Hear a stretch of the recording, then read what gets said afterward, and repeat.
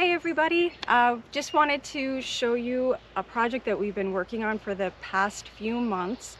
We finally got it to a pretty decent level of completion. So I want to show you our wattle fence and our wattle gate that we made around the herbal tea garden, my herb garden right here, in order to keep the chickens and the geese out of there.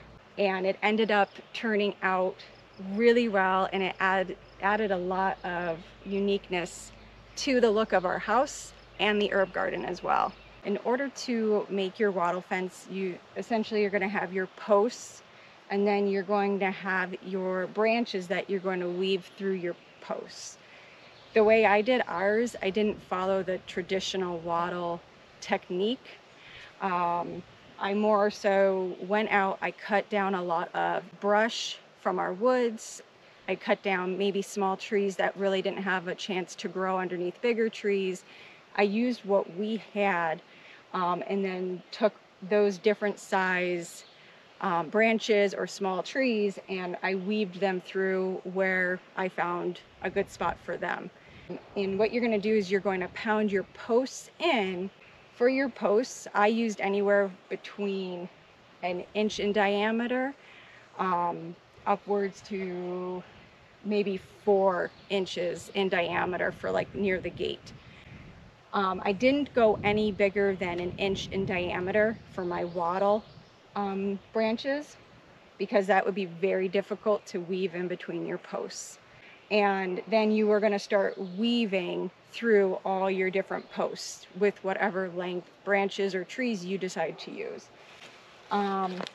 For the tops, I liked to stick with something bigger as like a defining branch to weave.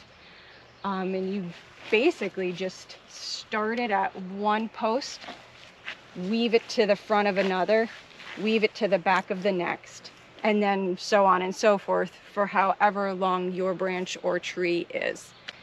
That is the pattern I followed for the whole entire wattle fence. You can make it as rustic or as perfect as you want to make it for whatever your garden is like. For us, the very rustic look worked with the rock wall that I did below it and the wood chips that are behind it. It cost us nothing except for time and the cost of the hardware to make the gate. Other than that, there was no money involved. It took a couple weeks though to fully complete what we have here. The gate was the hardest part, but other than that, once you get your posts in, doing the weave goes pretty fast. It is fun. I really enjoyed it. And it came out looking very unique, very creative, and effective for keeping the chickens and the geese out of the herb garden.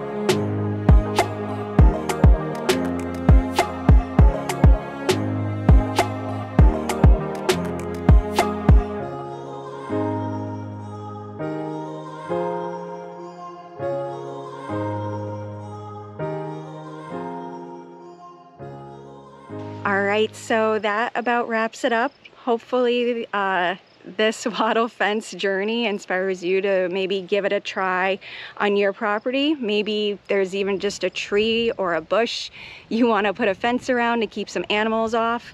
You could put a wattle fence as simple as that. So hopefully this inspired you a bit, and thank you so much. Bye-bye.